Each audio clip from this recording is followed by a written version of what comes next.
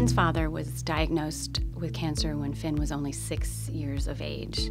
And he's the youngest of a big family. Being 6 years old and so young, needing to understand or how to cope is very challenging. They utilized some of the support programs and education programs and social connections with cancer support community. When I think about Finn and how he's unique and different from some other kids, we always joke, and I think part of what I wrote about is that he doesn't like to be called a kid. He's kind of like an old soul. Very caring, very outgoing, very bright, just mature for his age. Finnegan decided that he wanted to have a lemonade stand and raise some money.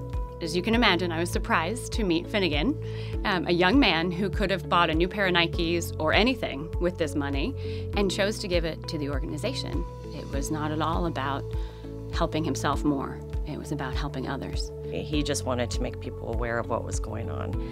So if people would come by and not necessarily want to donate, it didn't matter to him. He would still give them free lemonade and just talk to them about it. The ability to express what it was like to go through what he went through, and then to be able to turn that into something so extremely selfless. That has actually grown to a speaking engagement we did with a company who then awarded him with $10,000 because he shared with them his mission is that he wants other families, make sure that other families know of resources like ours and to use them. He spoke in front of his entire class to talk about cancer support and helping and what as a community you could do, or as even as a child, what you could do for it. If you ask him or praise him or try to do an accolade, he continues to reference all the people who have helped him. It's incredible how humble he'll be. He's a quiet force, I think, to be reckoned with. Finn has a different perspective on life than a lot of people do.